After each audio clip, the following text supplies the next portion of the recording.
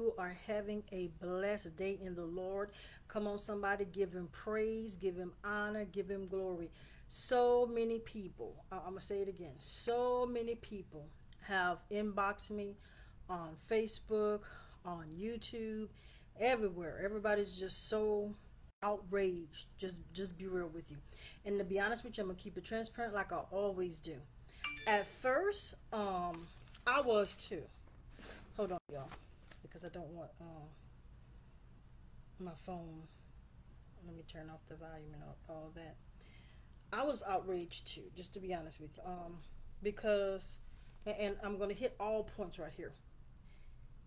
When you love God and you love the kingdom of God, you repping that 24/7.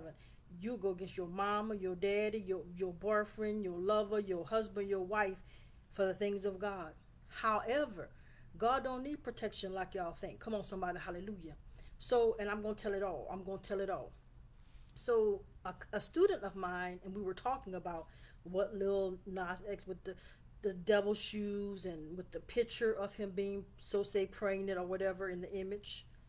And I have to be honest with you. Y'all know me. I said he should change his name from Lil Nas X to Lil Nasty X. You know, don't be messing up Nas' name, right? And immediately I heard the Lord say, that's not right. He said, because I remember when you were nasty. Oh, come on, somebody. I feel the power of God. I remember when you had some things going on. I remember when you, And I shut up. I was like, let me listen to what the Lord was saying. Church, that's why the church, people are not in the world coming to the church, because you're running them away. You're running them away. And I'm going to start with me. I remember when I first came to God, I'm talking about I told everything. And it was used against me. I told that I had been in jail. I told I'd get drugs. I told it all. As a matter of fact, I remember crying in the church one day because they were, I can't believe you. I thought when I came into church, I could tell it all because I'm free, right? That means I'm not doing those things anymore. And I got ridiculed. I got attacked. It was so much stuff I don't even want to keep going. And I understood what God was saying today when he was talking to me about Lil Nas. And I'm going to break this thing down so biblical and powerful at the same time. So it's going to be biblical things I'm saying too. Cast the first stone, those that are without sin. Secondly, I understand where some of you are coming from in a spiritual standpoint. It is disrespectful to the kingdom of God, the things that are happening, not just with a lot of people. Now, you have to understand, there's two kingdoms, the kingdom of God, there's the kingdom of the devil. The leaders of the kingdom of the devil, they can't get that forgiveness from God because they're the one that running things. They're the one that actually pushing the whole agenda. So if they're a leader and they're doing that, then you know how God is about that stuff. It was just like with Judas. You see, you can serve the devil ignorantly or willingly. Those leaders, and y'all all know who they are by now, y'all should, if you have any wisdom and discernment, they're running things. But when a person is ignorant of Satan's devices, God forgives them. That young man don't know whether he's coming or going, because I've been read this story when he had that Old Town song, whatever it is. All y'all know, because everybody was singing it, just to be real with you, because we thought it was innocent. And that's when he came out saying that he was gay.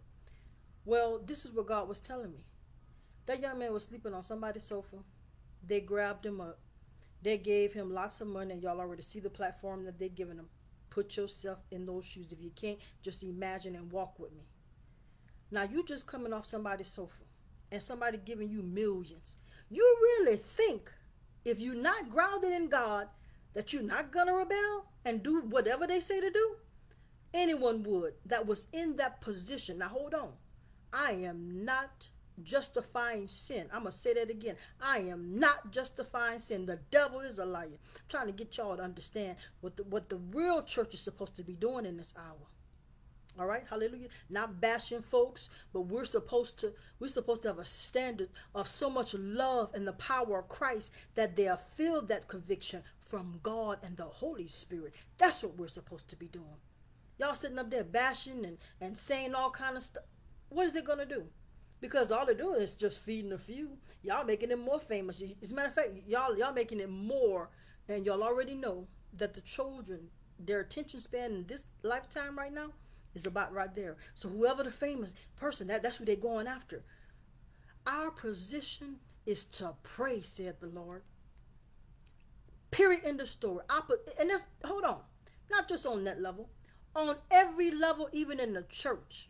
And I've seen it because I felt it, because y'all did it to me. Hallelujah. I'm just going to be real. Number one, I can't help being a prophet. And a prophet, let me tell you something, is without honor towards their family, their friends, everybody. You got to be really saved to accept the prophet. Let's just be real right there. And I remember when God was really girding me and I was saying, thus said the Lord, I never forget that moment in Sacramento, because that was between, I think it was 2013 and 14. And I never forget the conversation that me and God had. I was sitting out literally crying. I said, God, why do I have to be that type of prophet? You know people not going to like me. You know this and you know that. And I'm not trying to make this thing about me. I'm giving a point here. And I never forget what God told me. He said, Deanna, you must be so mature and in love with me that you ain't worried about them. Come on, somebody. Hallelujah. I'm telling you what God said. He said, you have to be so much in love with me that you're not worried about them. Come on, somebody. Hallelujah. What they think, what they say. In the church, we have ran away so many people. So many people are in depression state in the church right now, oppression, suppression, because they're too afraid to tell you what they're really going through. The prostitute is too afraid to come off the corner because y'all gonna look at her stupid, and she panting back and forth, back and forth, back and forth, waiting to be saved, crying out, hallelujah, I feel the power of God, crying out, the alcoholic crying out, the drug addict crying out, the liar crying out. And they don't even know where to go these days. Because to be honest with you, what they see is what they do. Hallelujah. Y'all ain't ready for me up in here. Doing the same thing they doing. So that's why, number one, they don't respect the church. The second is y'all throw them away. Always judging people. You got to love people where they're at. I'm not saying accept the sin, but you have to love them where they're at. Because only love. God, the scripture said, with loving kindness have I drawn thee. Oh my God, I'm so glad Jesus didn't do like some people do when we were in that sin. He did not bash us. He did not beat us up. But instead, he said, he stretched out his hand, he stretched out his arms and said, come, for my yoke is easy and my burden is light.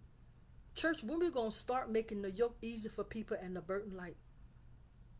Our position is to pray like never before, thus said the Lord. That's our position. Again, I am not condoning any sin. I want to keep clarifying that, because you know people will say, well, no. I'm saying start to love people back to life. Start praying more instead of having an opinion and bashing people. But don't worry, because in this hour, there's an anointing that's getting ready to convict everybody. God is cleaning it out from the choir to the pulpit to the pews, honey. And even on Facebook Live and even on YouTube. God is cleaning up his church. Hallelujah. You're going to have to be holy. And holiness is a lifestyle. It is not a look. Some of y'all be trying to come against me. Oh, you got lipstick on. You got... I'm so glad that Jesus is my judge and jury and not you. Hallelujah. Y'all ain't ready for me up in here. When we going to just love even each other, because so much envy and jealousy and hate and rage and anger, which I rebuke in the name of Jesus, is taking over. It's out in the world and not here, seeped into the church, coming against each other, getting jealous of each other's gifts. They don't want to be a brother or sister to somebody, thinking somebody wants you. Ooh, I said that. There are some powerful brothers on here that I have tried to, like connect with. I don't want you. I just want to connect because you are powerful in the Lord. Y'all ain't ready for me. Unless God say that's what it is, then that's what it's not. I'm just saying. Everybody just acting so ugly with each other. What is going on? And yet we want to say we're a Christian.